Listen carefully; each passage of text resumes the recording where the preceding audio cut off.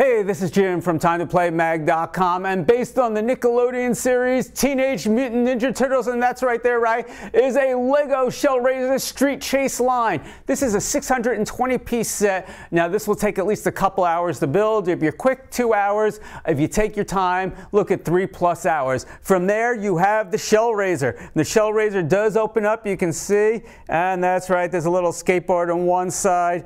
On the other side, that's right, you have more accessories, or you can just fire away.